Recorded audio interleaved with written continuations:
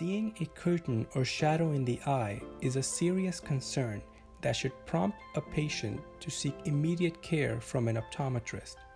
A curtain descending across vision is usually an indication of a retinal detachment, whereby the thin, light-sensitive covering at the back of the eye starts to detach.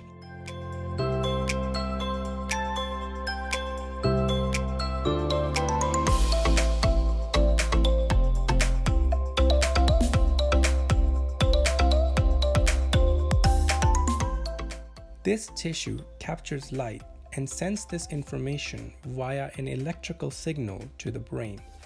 When the retina detaches from the back, especially from the top of the eye, it can present itself as a curtain slowly descending in the vision. Retinal detachments disrupt the connections between the eye and the brain and can be accompanied by flashes or arcs of white or red light. Diabetics or people with high nearsightedness tend to be at a higher risk of a retinal detachment. This is considered an emergency and usually requires same-day surgery to limit vision loss.